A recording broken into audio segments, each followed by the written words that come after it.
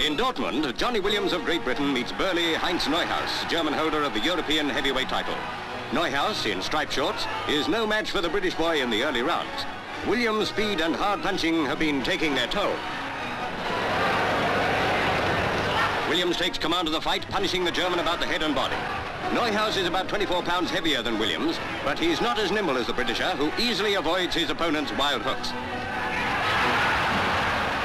The fight enters the 9th round.